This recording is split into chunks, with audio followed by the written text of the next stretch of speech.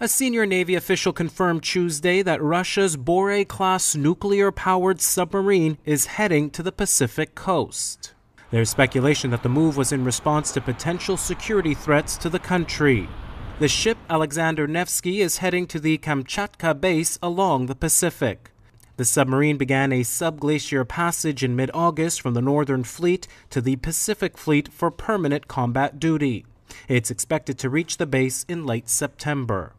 Another Bore-class submarine, the Vladimir Monomakh, is scheduled to arrive in Kamchatka late this year or early next year, depending on weather conditions.